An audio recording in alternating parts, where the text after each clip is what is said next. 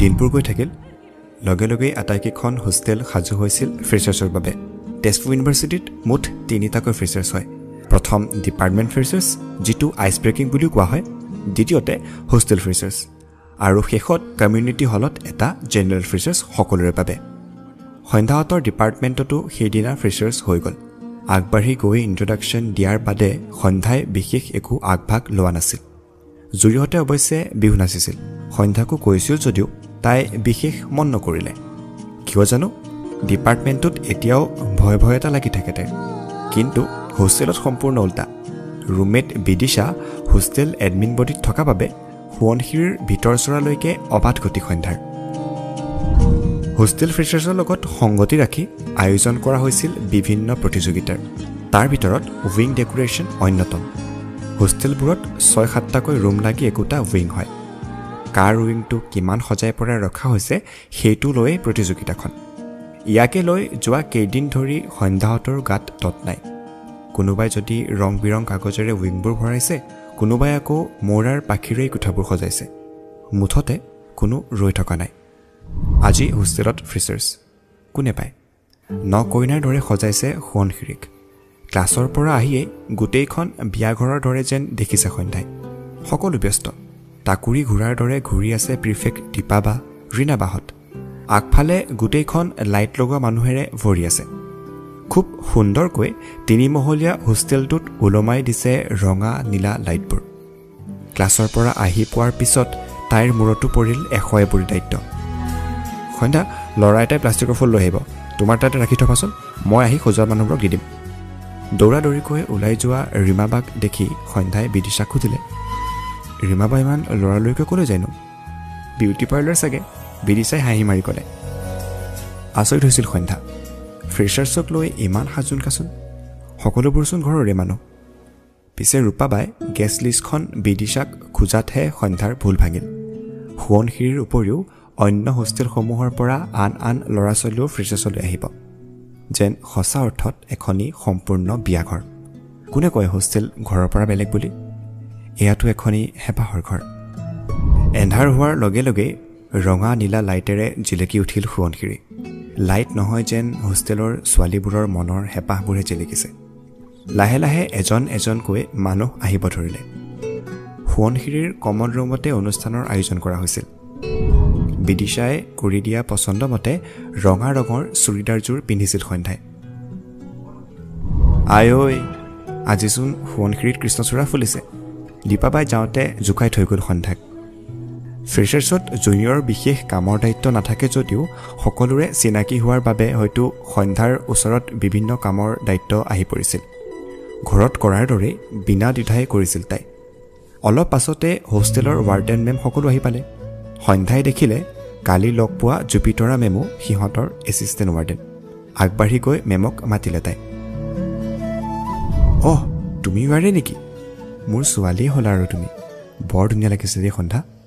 মূৰত হাত ফুৰাই ক'লে মেমে মনটো কিবা সতেজ লাগি গ'ল সন্ধ্যাৰ সঁচাকৈ কিছুমান মানুহে কিদৰে এনেকৈ মৰম কঢ়িয়াই ফুৰে বাৰু এতিয়ালৈকে অহা গেছখিনিৰ মাজত কফি বিলাই থাকোঁতে হঠাৎ সন্ধ্যাই চিনাকি মাত এটা শুনিলে অৰুণ সন্ধ্যাৰ ঘৰত মতা নাম ৰুণজুন কিন্তু এইটো নামেৰে ইয়াত তাইক কোনে মাতিলে দুৱাৰৰ মুখলৈ ঘূৰি চাই ফূৰ্তিত চিঞৰি উঠিল সন্ধ্যা ধন্দা তই পৰিৱেশ পাহৰি ল'ৰাজনক সাপতি ধৰিলে তাই সিদ্ধাৰ্থ গোস্বামী তেজপুৰ ইউনিভাৰ্চিটিৰ এটা জনপ্ৰিয় নাম সংস্কৃতি অধ্যয়ন বিভাগৰ গৱেষক ছাত্ৰ সিদ্ধাৰ্থ সন্ধ্যাৰ মোমায়েকৰ ল'ৰা সম্বন্ধত ককায়েক নাটককে আদি কৰি ইউনিভাৰ্চিটিৰ বিভিন্ন কাম কাজৰ লগত জড়িত হোৱাৰ বাবে সিদ্ধাৰ্থক চিনি নোপোৱা মানুহ খুব কমহে আছে ইমান দিনে মোক খবৰ এটাও কৰা নাই ঘৰৰ মানুহক লগ পাই সন্ধ্যা যেন আকৌ ঘৰৰ সৰু ছোৱালীজনী হৈ পৰিল নহয়ও ৰিচাৰ্চৰ কামত ব্যস্ত হৈ আছিলোঁ তথাপি তোৰ খবৰ যিমান পাৰোঁ লৈছোঁ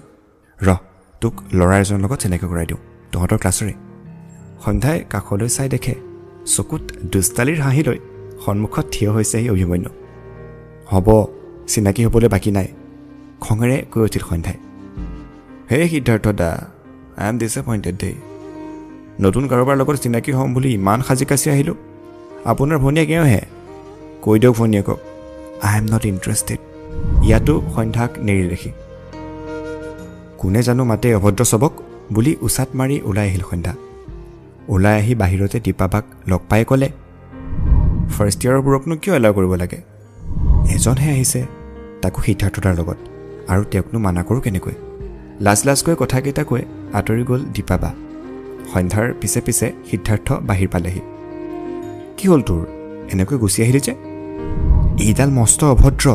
প্ৰথম দিনাৰ পৰাই মোক কামুৰি আছে চিনাকি কৰাবলৈ আৰু বেলেগ মানুহ নেপালি জোৰকৈ হাঁহি উঠিল সিদ্ধাৰ্থই তাৰ মানে অভিয়ে কোৱা সৰু ছোৱালীজনী তয়ে সিদ্ধাৰ্থৰ কথাত আচৰিত হ'ল তাক হেনো অভিমন্যুৱে কৈছিল তাইৰ কথা এজনী খুব মৰম লগা ছোৱালী আহিছে সিহঁতৰ ক্লাছত একেবাৰে সৰু ছোৱালীৰ দৰে সেইবাবে জোকাই ভাল লাগে সি ল'ৰাটো তেনেকুৱাই কিন্তু আচলতে ভাল খুব ধুনীয়াকৈ নাটকো কৰে মই আগৰ পৰাই চিনি পাওঁ বুলি আঁতৰি গ'ল যদিও মনতে ভাবিলে তাই এইটোৱে তাৰ মানে ভালকৈ কয় তাইৰ কথা ক'ব নোৱাৰাকৈ হাঁহি এটাও সৰিছিল সন্ধ্যাৰ মুখৰ পৰা লাহে লাহে অনুষ্ঠান আৰম্ভ হ'ল বিদিশা বাহঁতে জোৰ কৰাত এপাক বিহু নাছিলে সন্ধ্যাই অনুষ্ঠান চলি থকা মাজতে সিদ্ধাৰ্থই সন্ধ্যাক কাষলৈ মাতি আনিলে সৌ ছোৱালীজনীয়ে কফি পোৱা নাই যা দিয়া ইমানবোৰ ছোৱালী থাকোঁতে তোৰ চকু সেইজনীক যে দুষ্টালী হাঁহিৰে খিলখিলকৈ সিদ্ধাৰ্থক চুকালে সন্ধ্যাই চি সিদ্ধাৰ্থ দাদাই সোৱণশিৰিৰ বদনাম নহওক বুলি কিবা এটা কৈছে এওঁকৰ প্ৰত্যেকটো কথাতে বেয়া মিনিং অভিমন্যুৰ টপককৈ উত্তৰ খঙত আকৌ আঁতৰি আহিল সন্ধ্যা হাতত কফি একাপ লৈ সন্মুখৰ বেয়া হৈ থকা ৰঙীন কাগজকেইখন ঠিক কৰি থকা বাজনীৰ ওচৰ পালেগৈ এয়া লোৱা কফি থেংক ইউ হাঁহি মুখেৰে উত্তৰ দিলে ছোৱালীজনীয়ে তাইৰ নাম শিখা ধনশিৰি হোষ্টেলৰ এডুকেশ্যনত মাষ্টাৰ্ছ সন্ধ্যাৰ জানি ভাল লাগিল তাইও বিশ্বনাথ চাৰিআলিৰ হয় লাহে লাহে অনুষ্ঠান শেষ হ'ল সন্ধ্যাহঁতৰ উইংটোৱেই জিকিল প্ৰতিযোগিতাত সন্ধ্যা হোষ্টেলত আৰু জনপ্ৰিয় হ'ল যোৱাৰ সময়ত এবাৰত সন্ধ্যাক অকলে পাই অভিমন্যুৱে ফুচফুচাই ক'লে মিছ বৰুৱা অলপ বেছি ধুনীয়া কিন্তু তুমি ধেত বুলি আঁতৰি আহিলেও মনটো ক'ৰবাত ভাল লাগিল তাইৰ বৰ নিলাজ দেই ল'ৰাটো দুদিন পাছত জেনেৰেল ফ্ৰেছাৰ্ছ পিছদিনা বনজুইৰ দৰে বিয়পিছিল খবৰটো আজি 29 জুলাই মানে মাজত মাত্ৰ দুদিন হোষ্টেলৰ ছোৱালীবোৰে ভুৰ ভুৰাবলৈ লৈছিল এইবোৰ কাৰণতে ভাল নালাগে অলপতো টাইম দিয়ক আমাৰতো মন যায় ফ্ৰেছাৰ্ছ বুলি অলপ ভালকৈ কিবা এটা প্ৰিপেয়াৰ কৰিবলৈ ইয়াত চব দৌৰা-দৌৰিয়ে নহ'লে ছটাকৈ পৰীক্ষা পাতিবলৈ সময় নিমিলিব ৰুমমেট বিদিশাই কৈ বুজাই আছিল সন্ধ্যাৰ আগত হঠাৎ ছিনিয়ৰ ৰূপাবা সোমাই আহিল বিদিশা তোৰ ৰুমমেটে গান গাই কৈছিল নহয় তাই গান গাব ফ্ৰেছাৰ্ছত সন্ধ্যা প্ৰিপেয়াৰ হোৱা কথাখিনি কৈ হুৰমুৰকৈ ওলাই গ'ল ৰূপাবা কালচাৰেল ছেক্ৰেটাৰী হ'বলা কিন্তু মই যেনেকৈ ষ্টেজ প্ৰগ্ৰেম ইমান কৰা নাই বিদিশাবা অসহায় হৈ ক'লে সন্ধ্যাই একো নহয় পাৰিবা তুমি দুদিন আছে ভালকৈ প্ৰেক্টিছ কৰা উপায় নাপাই সন্ধ্যাই গান গোৱাৰে সিদ্ধান্ত ল'লে তই গান গাবি নি চাবি দেই মানুহ নপলাই যাতে পিছদিনা ডিপাৰ্টমেণ্টত অফ পিৰিয়ডৰ আড্ডাত অভিমন্যুৱে জোকাবলৈ আৰম্ভ কৰিলে তাইক তাৰ লগত সন্ধ্যাৰ সম্পৰ্কটো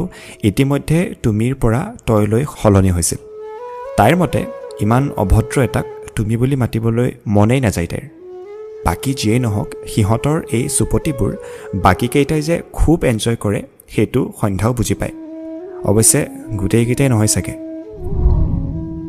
গাম তোৰ শুনিবলৈ মন নাই যদি নাহিবি হ'লতো চেলাউৰি কোচাই উত্তৰ দিলে সন্ধ্যাই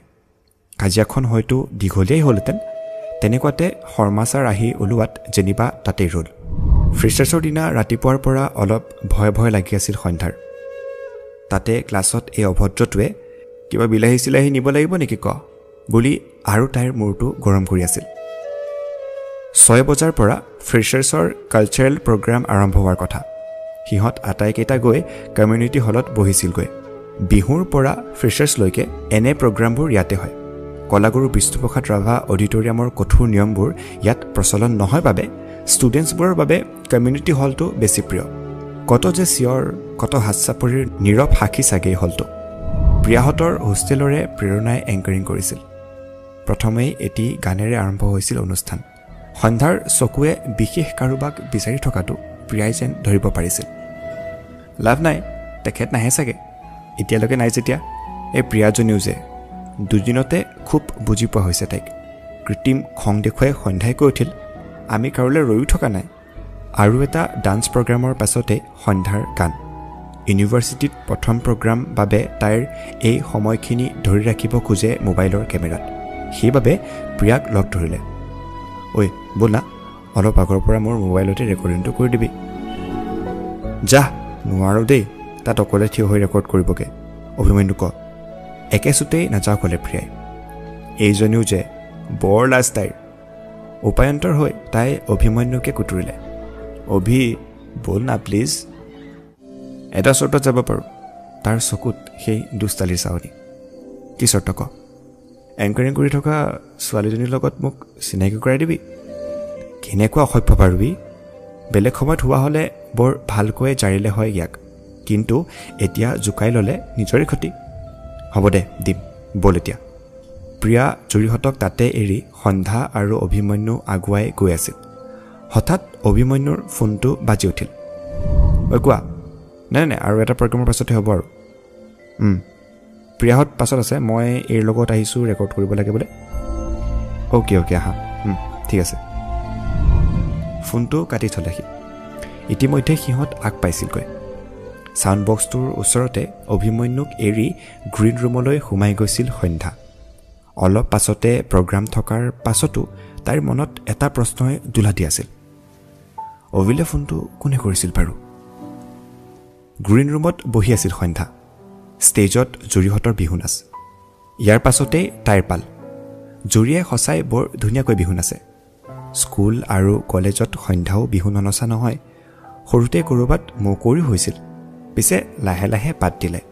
কিন্তু এতিয়াও ঢোলৰ মাতটো শুনিলে গাটো কঁপি আহে তাইৰ এবাৰ চাৰিওফালে মন কৰিলে কোনোবাই ভাৰতনাট্যমৰ সাজ পিন্ধি ৰৈ আছে কোনোবাই বেলেগ কিবা সকলোৰে আশা নিজৰ প্ৰতিভাবোৰ তুলি ধৰিব সন্ধ্যাই ভাবে আমাৰ চাৰিওফালে কিমান যে প্ৰতিভা আছে কিন্তু সকলোৱে স্বীকৃতি পায় জানো নাপায় কিছুমান প্ৰতিভা স্বীকৃতিৰ বাবে নহয় জীৱনটোত জীয়াই থাকিবলৈ প্ৰয়োজন হয় মাজে মাজে অলপ ভয়ো লাগিছে তাইৰ চাৰিওফালে ইমান মানুহ তেওঁ তাই অকলশৰীয়া কাৰণ চিনিয়েই নাপায় কাকো সঁচাই ভিৰৰ মাজত অকলশৰীয়া হোৱাটো আৰু বেছি ভয় লগা এই অভিটোক লৈ আনিব লাগিছিল ইয়ালৈকে অলপ হহুৱাই থাকিলে হয় এৰা সি হহুৱাব পাৰে তাইক খং উঠে যদিও তাই লাহে লাহে বুজি পোৱা হৈছে তাক অভিৰ কথা মনলৈ আহোঁতেই তাইৰ আকৌ ফোন কলটোলৈ মনত পৰিল কোন আছিল বাৰু কেনেবাকৈ নাই সি কেনেকৈ হ'ব হ'বওতো পাৰে নাই নহয় চাগে ঐ অল দ্য বেষ্ট দেই কথাবোৰ ভাবি থাকোঁতেই কোনোবাই মাতিলে ঘূৰি চাই দেখে সোৱণশিৰিৰ ফ্ৰেছাৰ্ছত লগ পোৱা শিখাবা থেংক ইউ বা বৰ ভয় ভয় লাগিছে জানানে ইয়াত অকলে থিয় হৈ ক'লে সন্ধ্যাই হেই ভয় কিহৰ আকৌ মই জানো খুব ধুনীয়া হ'ব চাবা তোমাৰ গান সন্ধ্যাৰ হাতখন নিজৰ হাতলৈ আনি ক'লে শিখাই মই আছোঁ বাৰু দিয়া লগতে ভাল লাগিল সন্ধ্যাৰ এনেকুৱা সময়ত সঁচাই কাৰোবাক লাগে শিখাবাৰ উপস্থিতিয়ে সাহস দিলে সন্ধ্যাক So, I would now like to call on the stage Miss Sandhya Ragini Barua. Preranaৰ এনাউন্সমেণ্টৰ পাছতে মঞ্চলৈ উঠি গ'ল সন্ধ্যা কমিউনিটি হলৰ ষ্টেজটো বৰ ধুনীয়াকৈ সজাইছে বেলুনবোৰ ৰঙা নীলা লাইটবোৰ সকলোৱে যেন তাইলৈকে চাই হাঁহিছে সন্মুখত এজাউৰি হাত চাপৰি অসংখ্য চিঞৰ তাই কঁপিছে নেকি বাৰু হয়তো হয় হয়তো নহয় এবাৰ চকুকেইটা মুদি ল'লে তাই মনলৈ মাকৰ মুখখন ভাহি আহিল চকু মেলি প্ৰথমে ৰসসুৰত আৰম্ভ কৰিছিল তাইৰ আটাইতকৈ প্ৰিয় গীতটিৰ মাজৰ কলিয়েটি গানে গানে তুমি মোৰ সুৰে সুৰে তুমি মোৰ দূৰে দূৰে নৰমা মোৰ পাওঁ যে কাষতে মোৰ তেজে তেজে তুমি মোৰ যেন কাহ পৰি জিন কৈছিল কমিউনিটি হল ইমান নীৰৱ ফিল্ডৰ পৰা কৰোবাৰ এচাটি বতাহ মাৰিছিল নেকি হ'ব পাৰে তাৰ মাজৰে কাৰোবাৰ বুকুত যেন বৰ্ডৰ জিলাৰ ধুমুহা বলিছিল ষ্টেজত বগা ফুল থকা চুৰিদাৰ আৰু ৰঙা ৰঙৰ দুপাট্টাৰে সন্ধ্যাক দেখি তেওঁৰ যেন এনে লাগিছিল কোনো মানস প্ৰতিমা ঠিক 2 ছেকেণ্ডৰ এটা গেপ দি স্বাভাৱিক সুৰত সন্ধ্যাই আৰম্ভ কৰিলে গানটো। মলয়াৰ দুপাখিত মোৰ মনৰ বতৰা পঠিয়ালো তোমালে তুমি আদৰি ল'বা। গানটো শেষ হ'ল। সন্ধ্যাই যেন গমকি নাপালে। এজাক হাত চাপৰি আৰু তেজাল যৌৱনৰ উল্লাসেৰে ভৰা চিঞৰৰ মাজত নামি আহিছিল সন্ধ্যা ষ্টেজৰ পৰা। কোনোবাই ৱান্স মৰ বুলিও চিঞৰিছিল হ'বলা। ষ্টেপকেইটাত নামিব লওঁতেই হঠাৎ বেছি হেঁচা ঠেলাৰ বাবে ঠিক পৰি যাবলৈ লওঁতেই কোনোবাই হাতত ধৰি টানি আনিলে তাইক। প্ৰথমে সাংঘাতিক ভয় খাইছিল যদিও ল'ৰাজন দেখি হাঁহি উঠিল তাইৰ। পাগল নি, ভালকৈ খোজ পেলাব নাজানো তই? হাতখন এৰি দি কৈ উঠিল অভিমন্যুৱে। হ'ব দে, তই আছ নহয় বচাবলৈ। হাঁহি হাঁহি ক'লে তাই। ব'ল প্ৰিয়াহঁতৰ ওচৰত যাওঁ। ৰচোন, এই অনুৰণো মোৰ লগতে আছিল। তোক আনিবলৈ আগবাঢ়ি যাওঁতে ক'ত গ'লকৈ জানো? ইফালে সিফালে চাই ক'লে অভিমন্যুৱে। কি অনুৰণ আহিছিল? তাইৰ গান শুনিলে সন্ধ্যাৰ বুকুখনত ঘপকৈ কিয় কঁপনি এটা উঠিছে বাৰু? কাৰোবাৰ নামৰ উচ্চাৰণতে এনেকুৱা কিয় হয়? সি আহিছিল নেকি সোধো নুসুধোকৈ সুধিলে সন্ধ্যাই। অঁ আহিছিল। তাৰ মোবাইলতেই তোৰ ভিডিঅ'টো ৰেকৰ্ড কৰিলোঁ। তোৰ এই ফটোৱা ফোনডাল চাৰ্জ শেষ হ'ল হ'বলা, ছুইচ অফ হৈ গ'ল। মোৰটোত আকৌ ভিডিঅ' ভাল নহয়। ল, এই বুলি ফোনটো তাইলৈ আগবঢ়াই দিলেহি। সন্ধ্যাৰ চকুকেইটা যেন জোখতকৈ বেছি ডাঙৰ হৈ গৈছিল। অনুৰণৰ মোবাইলত তাইৰ গান ৰেকৰ্ড। এই পাগলটোৰ কাম নাই নেকি বাৰু? আজিলৈকে ভালকৈ মতাই নাই তাক। কিয় জানো মাতো বুলিও তাক মতাই নহয় তাইৰ। আৰে, মানুহক পাতিবলৈ হ'লে অলপতো সিফালৰ পৰা সহজ হ'ব লাগিব না। কিন্তু সি অনুৰণৰ যি মুখেৰে মাত নুফুটা, কোনে মাতিবগৈ তাক? আৰু এইডালে তাৰ মোবাইলত ভিডিঅ' কৰি থৈছে। ঐ ব'ল, অনুৰণ হোষ্টেল গ'ল বোলে, মেছেজ দিছে। কথাখিনি কৈ প্ৰিয়াহঁত থকাৰ ফালে আগবাঢ়িল অভিমন্যু। ইমান ধুনীয়া প্ৰগ্ৰেম এৰি কোন হোষ্টেল যায় বাৰু? সঁচাই একদম বৰ এই অনুৰণ ল'ৰাটো। ভাবি ভাবি তাই প্ৰিয়াহঁতৰ ওচৰ পালেগৈ। এই মেৰী জান, কি গাইছা তুমি বুলি প্ৰিয়াই সাৱটি ধৰিলে তাইক। বিহুৰ সাজেৰে জুৰিও আহি ওচৰ পালেহি। তাৰ পাছত ক্ৰমান্বয়ে প্ৰগ্ৰামবোৰ হৈ গ'ল। সন্ধ্যাহঁতৰ ছিনিয়ৰ প্ৰাঞ্জল দাহঁতে হিয়া দিয়া নিয়াৰ কভাৰ গালে। এই যে গানটো শুনিয়ে থাকিব পাৰি সদায়। গানৰ লগে লগে সন্ধ্যাহঁতো চিঞৰিলে। যৌৱনে ক'লে আজি এয়াই। মাজতে দাদা এজনে বাঁহী বজালে। কাঞ্চনজংঘা হোষ্টেলৰ কৃষ্ণমণি দা। কি আচৰিত বাঁহীৰ সুৰ! এনেও সৰুৰে পৰাই বাঁহী বুলিলে পাগল সন্ধ্যা। চকু টিপ নমৰাকৈ চাই আছিল তাই। অন্তৰত কিমানখিনি অনুভৱ থাকিলে তাক বাঁহীৰ সুৰেৰে নিগৰাব পাৰে বাৰু? শেষত বিহু। অভিমন্যুহঁতৰ হোষ্টেলৰ বেদান্ত দাই গাইছে। কি মাত! সঁচাই তিয়ো যেন প্ৰতিভাৰ এক মুকলি পথাৰ। মোৰ জান ঐ আকাশখন ধুনীয়াৰ পৰা কিনো চাৱনীৰে চালামকৈ লৈকে একো বাদ নপৰিল। সন্ধ্যা আৰু জুৰিক বিহু বুলিলে একোৱেই নালাগে। ঢোলৰ চেৱত হেঁপাহ পলয় নাছিলে সিহঁতে। সন্ধ্যাই টানি টানি অভিমন্যুকো নচোৱালে। এইটোৱে আকৌ সঁচাকৈ নাচিব নাজানে। লগতে আৰিফৰ ভাংৰা ষ্টাইলত নচা বিহু ৰাজদ্বীপৰ চিঞৰেও ভাল আমোদ দিলে গোটেইকেইটাক।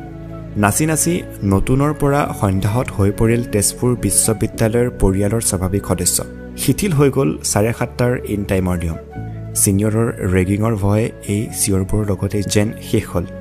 আকৌ এবাৰ কমিউনিটি হল জীপাল হ'ল এজাক নতুন যৌৱনৰে। মুকলি ফিল্ডৰ বতাহজাকো যেন সাজু হ'ল কিছু নতুন কাহিনীৰ বাবে। প্ৰায় 10 বজাত প্ৰগ্ৰাম শেষ হোৱাত ৰুম পালেহি সন্ধ্যাহঁত।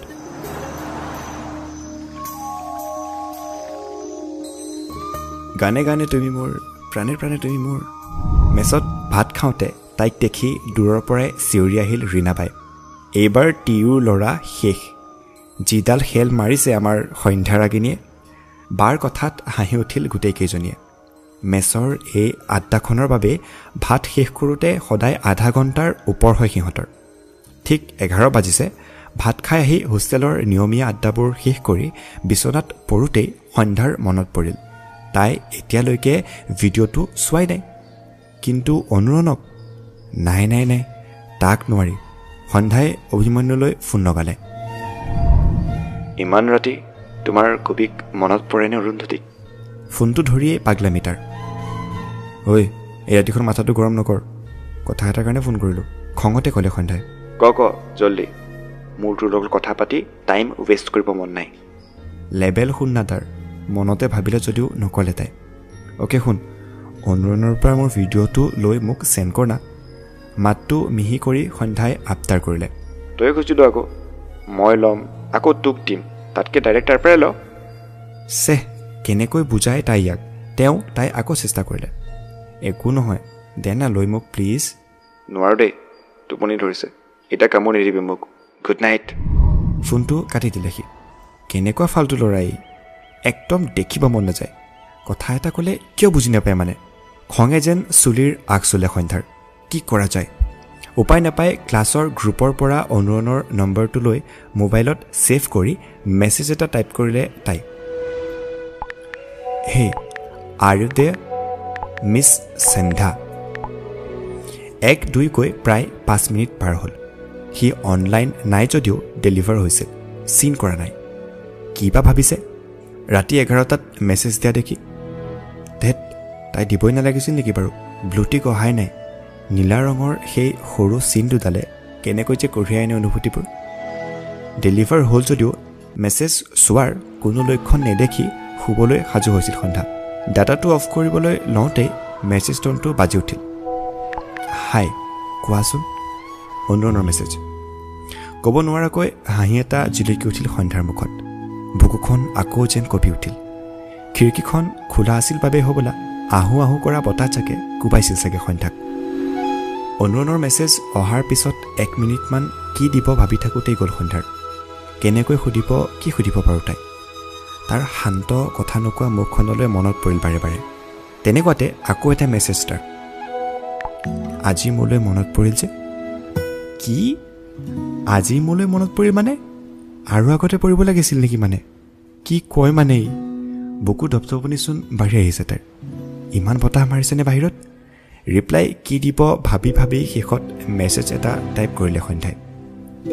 নহয় একচুৱেলি তোমাৰ নম্বৰটো নাছিলে মোৰ তাত অঁ আৰু কোৱা কেইটাত আহিলা আজি প্ৰগ্ৰাম চাই লগে লগে ৰিপ্লাই বাহ এখেতে কথা পাতিব জানে মানে সন্মুখত অকল এতিয়াচোন নিজেই কথা উলিয়াইছে বাৰু ভালেই তাইৰ নিজকে অলপ মুকলি যেন লাগিল মিচিকিয়া হাঁহিৰে মোবাইলৰ কীবৰ্ডত আঙুলি বুলালে তাই একেবাৰে শেষ হোৱাৰ পাছত তুমিহে জল্দি গুচি গ'লা তোমাৰটো চাই গুচি আহিলোঁ আৰু সি দিলে কেনে হৈছিল মোৰ গানটো বুলি সুধিব খুজিও ৰৈ গ'ল তাই সুধিব জানো নাই নাই ই এনেও যেনে তেনে কিবা এটা কৈ থৈ দিব আৰু পাছত তাইৰ বেয়া লাগিব হোষ্টেলততো আজি সকলোৱে কৈছে তাইক বহুত ধুনীয়া গাইছে বুলি এতিয়া ইয়াৰ পৰা সোনকালে ভিডিঅ'টো লোৱাই ভাল হ'ব বুলি মেছেজ টাইপ কৰিলে একচুৱেলি তোমাৰ তাত মোৰ গানৰ ভিডিঅ'টো আছিলে দিব পাৰিবা নেকি এতিয়া মই ডিলিট কৰিলোঁ নহয় সেইটো কি ডিলিট কৰিলে খঙে যেন মুখখন ৰঙা কৰিব তাইৰ মোবাইলটোকে যেন দলিয়াই দিবলৈ মন গৈছে কেনেকুৱা ধৰণৰ ল'ৰাই এটলিষ্ট মোক চেণ্ড কৰি ল অভিমন্যুৰ ওপৰতে খং উঠিল তাইৰ কি দৰকাৰ আছিলে এইটো মোবাইলত ৰেকৰ্ড কৰাৰ এতিয়া এহে হ'ল ইমান কাকো কেয়াৰ নকৰা কেনেকৈ হ'ব পাৰে বাদ দে কথাই নাপাতো বুলি বহি আছিল তাই বিচনাতে অলপ সময় খুব খং উঠিছিল সন্ধ্যাৰ খংবোৰ আকৌ এটা সময়ত চকু পানীলৈ সলনি হৈ যায় হয়তো এতিয়াও তেনেকুৱাই হ'লহেঁতেন কিন্তু 2 মিনিটমান পাছত আকৌ মেছেজ টোনটো বাজি উঠিল বিৰক্তিৰে মোবাইলটো আনি চাওঁতে দেখিলে অনুৰণে তাইৰ ভিডিঅ'টো সেন্ড কৰিছে লগত এটা মেছেজ খুব খং উঠিল চাগে তাকো এনেকৈ কি যে নহয় লাহে লাহে মেছেজটো টাইপ কৰিলে তাই ভয় খুৱাই দিছিলা তুমি দেই বাই দ্য ৱে থেংকছ ৱেলকাম আৰু একো নিদিওঁ বুলি ভিডিঅ'টো চাবলৈ ল'লে তাই ভালেই আছিল প্ৰথম প্ৰগ্ৰাম হিচাপে গানৰ মাজে মাজে যে চিঞৰবোৰ গাই থাকোঁতে উৰি থকা চুলিখিনিও বাৰে বাৰে ঠিক কৰি আছিল তাই যিমান ভয় খাই আছিল তাৰ তুলনাত ভালেই হৈছে বাৰু চাই হোৱাত বাথৰুমৰ পৰা আহি শুঁ বুলি বিচনাত পৰোঁতেই আকৌ বাজি উঠিল মেছেজ টোনটো ঐ শুনা অনুৰণৰ মেছেজ কোৱা লগে লগে দিলে তাই গানটো ধুনীয়া গাইছিল আজি আকৌ এমুঠি হাঁহিৰ আবিৰ পৰিছিল সন্ধ্যাৰ মুখত ক'ব নোৱাৰাকে গান গাই অহাৰ পাছৰে পৰা বহুতেই ভাল লাগিল বুলি কৈছে তাইক কোনোবাই তাইৰ মাতৰ তাইৰ হাঁহিৰ শলাগ লৈ দীঘলীয়া বক্তৃতাও দিছে কতো এইবাৰ দৰেচোন এনেকৈ মনটো ভৰি উঠাই নাছিল কেতিয়াবা কাৰোবাৰ সৰু সৰু কথাতে মনটো ক'ব নোৱাৰাকৈ ভাল লাগি যায় সন্ধ্যাৰো লাগিছিল থেংক ইউ ৰন বুলি কিয় লিখিলে বাৰু তাই নাজানে কেতিয়াবা কিছুমান প্ৰশ্নৰ উত্তৰ একোৱেই চোন নাহে আহে মাথো কিছু ভাল লগা সংজ্ঞাবিহীনভাৱে কিয় জানো তাক ৰন বুলিহে মাতিবলৈ মন গ'ল তাইৰ বুকুত ভাল লগাবোৰ লৈ টোপনিত ধৰি পৰিল সন্ধ্যা ঐ ফাকিবাছ ঢকা দিলি যে তই মোক ৰাতিপুৱা ডিপাৰ্টমেণ্টত সোমাওঁতেই অভিমন্যুৱে ক'লে সন্ধ্যাক কিহে পালে আকৌ এইটোক ৰাতিপুৱাই কি ঢকা দিলোঁ বা মই সুধিলে তাই কালি এংকৰিং কৰিছিল যে প্ৰেৰণা তাইক চিনাকি কৰাই দিম বুলি নিদিলি যে খং খং ভাৱেৰে তাৰ উত্তৰ বাপ ৰে তোৰ ৰাতি টোপনিয়ে নাহিল চাগে হ'ব দে 10:30 ব্ৰেকত লগ কৰাই দিম 10:30 হোৱাৰ লগে লগে আকৌ সন্ধ্যাক খাটনি ধৰি ৰাখি আচৰিত ইমান কিয় এনেকুৱা মানে একদম নীলাজ ভাল কামোৰ দিব পাৰ দেই বুলি সিহঁত এমিনিটিৰ ফালে ওলাই গ'ল এতিয়া অফ ক্লাছ গতিকে এমিনিটিতকৈ ভাল আড্ডাৰ ঠাই কি হ'ব পাৰে চাৰিওফালে ষ্টুডেণ্টৰ অহা যোৱা চলিয়ে আছে ঘূৰণীয়া টেবুল কেইখনৰ পৰা চাহৰ ধোঁৱাৰ লগে লগে আড্ডাৰ সুৰু উৰি আহিছে কোনোবাই কৰিডৰটোৰ টেবুলখনত বহিয়েই পেপাৰখন মেলিছে কোনোবাই চিংৰা কোনোবাই পেটিছ বিশ্ববিদ্যালয়ৰ এটা সতেজ ৰাতিপুৱা অভিমন্যুৰ ভাগ্য ভাল সেই সময়ত প্ৰেৰণা তাতে আছিল তাই সন্ধ্যাহঁততকৈ এক বেচ ছিনিয়ৰ এমিনিটিত সোমাই পুৱা বাওঁফালৰ গছজোপাৰ তলৰ ঘূৰণীয়া চকীখনতে বহি আছিল প্ৰেৰণা হাই প্ৰেৰণা বা কফি লৈছা কফি খাই থকা দেখিছিল যদিও সুধিব লাগে কাৰণেই সুধিলে সন্ধ্যাই হেই সন্ধ্যা আহা আহা কালি সঁচাকৈ বহুত ধুনীয়া লাগিল দেই তোমাৰ গান হাঁহি মুখেৰে উত্তৰ দিলে তাই থেংকছ এ লট বা বাই দ্য ৱে এয়া মোৰ ফ্ৰেণ্ড অভিমন্যু দেৰি নকৰি চিনাকি পৰ্ব আৰম্ভ কৰি দিলে সন্ধ্যাই নহ'লে ই যি মানুহ নিজেই চিনাকি হৈ তাইৰো নাক কাণ কাটিব হেল্ল' অভিমন্যু এমুকুৰা হাঁহিৰে মাতিলে প্ৰেৰণাই সন্ধ্যাই মনতে ভাবিলে এইডালে অভাৰ স্মাৰ্ট দেখাবগৈ যা তা নকৰিলেই হ'ল আৰু হেল্ল' কালি তুমিয়ে কৰিছিলোঁ ন এংকাৰিং সঁচাই ভাল লাগিল বহুত নহ'লে যে গোটেই প্ৰগ্ৰামটোৱে বৰ লাগিল হয় তুমি গান এটা গাব পাৰিলা হয় বৰ ধুনীয়া তোমাৰ মাতটো মুখখনত যিমান পাৰে সিমান ইন'চেণ্ট লুক এটা আনিবলৈ চেষ্টা কৰি ক'লে অভিমন্যুৱে খঙত চেলাউৰি থুপ খাই আহিছিল সন্ধ্যাৰ এনেকুৱা ফাঁকি দিব পাৰে ই কালি নিজেই প্ৰিয়াহঁতৰ আগত কৈছিল এংকৰিং কৰাজনীয়ে বৰ কৰিছে একো ভাল লগা নাই মাতটো টেকটেকীয়া আৰু এতিয়া তাৰ কমপ্লিমেণ্ট কি চাবা দুয়োটাৰে কথা যেন শেষেই নহ'ব চেনি দিয়াত যেন PhD কৰি আহিছে এই ল'ৰাটোৱে অভি আমি যাওঁ ব'ল শৰ্মা ছাৰ আহিব এতিয়া ইচ্ছা কৰিয়ে সিহঁতৰ কথাৰ মাজতে মাতি দিলে তাই অঁ ব'ল আৰু খং উঠিছে বুলি তাৰ কথাৰ সুৰতে গম পাইছিল সন্ধ্যাই অ'কে বাই অভিমন্যু লগ পাম দিয়া প্ৰেৰণাও খোজ ল'লে লগৰ এজনীৰ সৈতে কেনেকুৱা ফাল্টু তই ইমান তেলিয়াব কেনেকৈ পাৰ কালি কি কৈছিলি ফটোৱা এংকাৰিং আৰু এতিয়া কৈছ তোমাৰ এংকাৰিংটোৱে ভাল লাগিল কিয় মানে এনেকুৱা তই একে হোৱাতে কোৱা সন্ধ্যাৰ কথাখিনি শুনি হাঁহি উঠিল অভিমন্যুৱে তুমি নুবুজিবা দেহা এয়াই মোৰ টেকনিক মাছ এনেকৈ হাতলৈ আহে গৌৰৱৰ হাঁহি এটাৰে ক'লে সি সন্ধ্যাৰ যেন দুগুণ খং উঠিল মাছ ছোৱালীবোৰক কি মাছ বুলি ভাব তই তোৰ নিচিনা ফটোৱা ল'ৰাক মই ঘূৰিও নাচাওঁ বুজিছ অ' মাদাৰ ইণ্ডিয়া মোৰ ইমান বেয়া অৱস্থা হোৱা নাই যে মই তোৰ লগত ট্ৰাই মাৰিম সন্ধ্যাৰ গালখনত চিকুট এটা মাৰি কৈ ডিপাৰ্টমেণ্টলৈ সোমাই গৈছিল সি মোৰো একো বেয়া অৱস্থা হোৱা নাই যে এনে আধা বুলি এটা লৈ চাম বুঢ়বুঢ়াই ক্লাছত সোমাই বেঞ্চত বহিলগৈ তাই ছাৰ অহা নাছিল বাবে মোবাইলটোকে উলিয়াই লওঁতে দেখিলে তাই অথনিয়ে অহা এটা মেছেজ ঐ ক'ত আছা ছাৰ আহিব এতিয়া সোনকালে আহা লগত জিলিকি আছিল